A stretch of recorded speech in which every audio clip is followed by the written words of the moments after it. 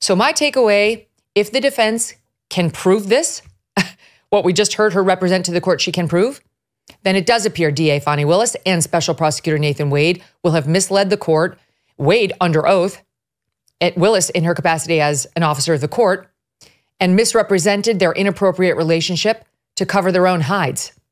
It's all extremely bad for both of them as attorneys, as prosecutors, and as the people pursuing this criminal case. And if proven, they're toast, in my opinion. Toast. And they may even face other problems ranging from disbarment to prosecution.